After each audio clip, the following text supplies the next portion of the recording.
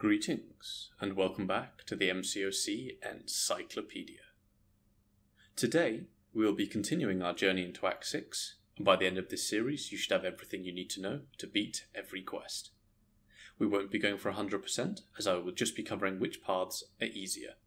If multiple paths are an option, I will cover them all. Remember that these are just what I found easier, and your roster and experiences may vary. So let's dive in. Act 6, Chapter 2, Quest number 1. Power's Purpose. To those that have just got Cavalier, congratulations. The first story quest with your new title is more confusing than difficult, so let's rectify that. The global in this quest is Lifecycle, and it can be a bit of a pain. The defender has a shield on them. Whilst the shield is up, they cannot be knocked out by any means, and if you try to do so, they will heal back up to 10% of their maximum health. If you knock them down, the shield is disabled for half a second.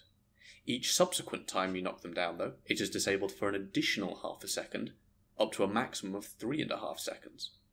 It will go from blue to purple when you've hit the maximum duration. In addition to this, the defender will take no damage at all from any damaging debuffs, regardless of whether the shield is up or not. Other forms of red damage, such as Gallon's Harvest, Tiger's Special Burst, Scorpion's Sting damage, other power stings, etc., all work fine. Note the difference here between being immune to them and taking no damage from them. This means the debuffs will still apply and can serve other functions. The best example of this is Immortal Abomination. If he can get his opponent to 10 poisons, he will convert them all into an acid burn. Immune means that he couldn't do this, but takes no damage from means he can. For our counters, anyone can take this node. Best thing to do is to play normally until the defender is at low health, then build to your special 3. Throw a heavy here and there to get the longer KO window if you can. Then, when you're in range, throw a heavy to disable the Lifecycle shield, and then drop your special 3. Assuming this has enough damage, then they'll be KO'd. Power gain champions, such as Hyperion or Vision Arcus, can help us reach that special 3 that bit faster. The other option that can beat this node are heal blockers. They will stop the opponent from regenerating, so they will just sit at 1 health point. This will let you knock them down, and then just tap them or their block for the KO. Some great options here: Mr. Fantastic, Void, his red energy damage will still work fine, Mysterio, though no poison damage, Warlock and his infections, and so on. Or you can use anyone that has lots of debuffs and the Despair Mastery, such as Null, OG Hulk, Shuri, Baron Zemo, and so on. Finally, Awakened Archangel gets a special mention. His bleeds and poisons will do no damage, but his neuros will. They will also heal block the opponent, so if you knock them down at low health, they will just KO themselves. In terms of the path, we actually have a few options. I personally believe that the easiest path is to go to Teleporter 14 and then to Path A. The only minor issue on this path is Captain Marvel movie, but most mystics will melt her without issue. OG Miss Marvel has 300% cornered, so no damaging debuffs versus her, and Ronan has Aspect of Death.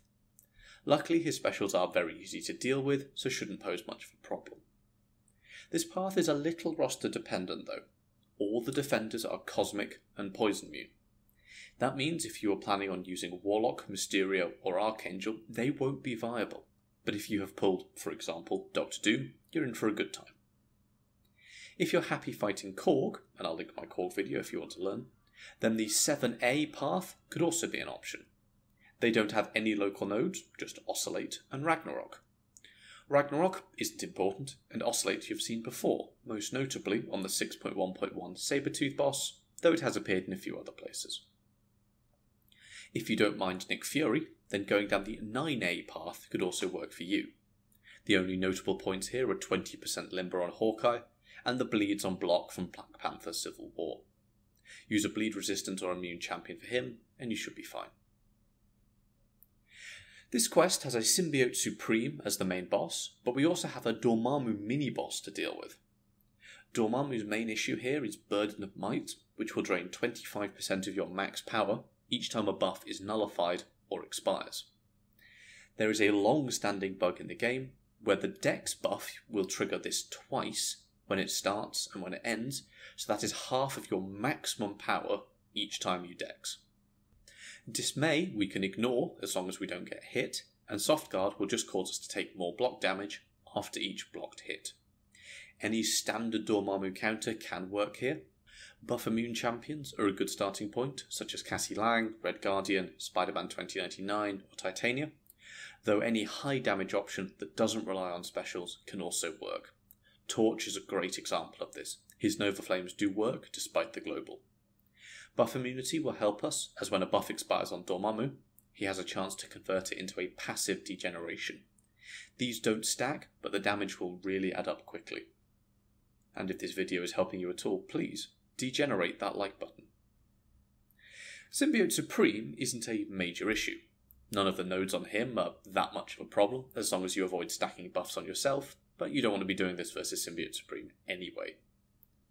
Best champions to use here are ones with good power control or high damage. Mr. Fantastic, Void and Archangel are our top options. Really, anyone can deal with this global. The node is much more about playing around it rather than using the right champion. Any overpowered champion can still work, so just bring whoever you're comfortable with. For an ideal team, that really depends which path you're planning on taking. For the follow-up video, I will be taking the 14A path to the Miss Marvels, so that is the one I'll be focusing on. Given that this path is relatively simple, I will be able to focus on the mini and the main boss more. Archangel is a great option for many of the other paths, but we can't use him here due to them all being poison immune. A Mystic Champion will be helpful for us for bursting down Captain Marvel movie, so I will be bringing Dr. Doom for that. Mr. Fantastic is my preferred option for the boss, so he'll be number 2. Some minor synergies between these two, but nothing that important. The extra damage is always nice.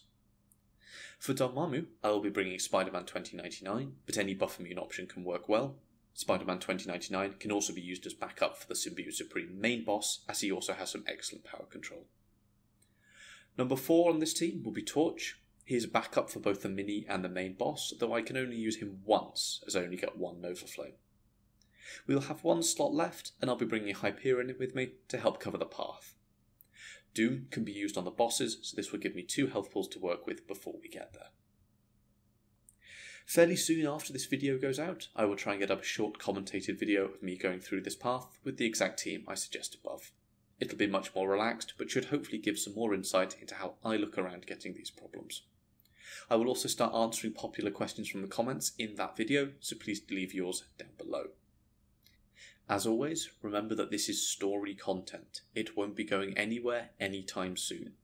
If you get stuck here and find yourself spending lots of resources, stop and focus on something else. The monthly event quests and side quests are great places to pick up more materials, shards and units, as are battlegrounds and the arena. So, that's it. Everything you need to know to clear all of 6.2.1. 6.2.2 is actually already out, as it was the first Act 6 video I did. The information is still good and relevant, and I will make sure that there is a follow-up video for that quest so we can go through the path together. Up next, we'll be looking at Cersei, and then 6.2.3. That is one of my favourite quests from Act 6, so I'm looking forward to doing that one. Keep an eye out for more announcements in the future, so you can have your say in which defenders are covered. I also have a Discord server, so please go and join that. It's a great place to get specific advice, make suggestions for future video topics, and as long as I'm awake, I'm there to help. If you have any questions, please do leave them below, and as always, please do the YouTube stuff. Thank you, and I will see you next time.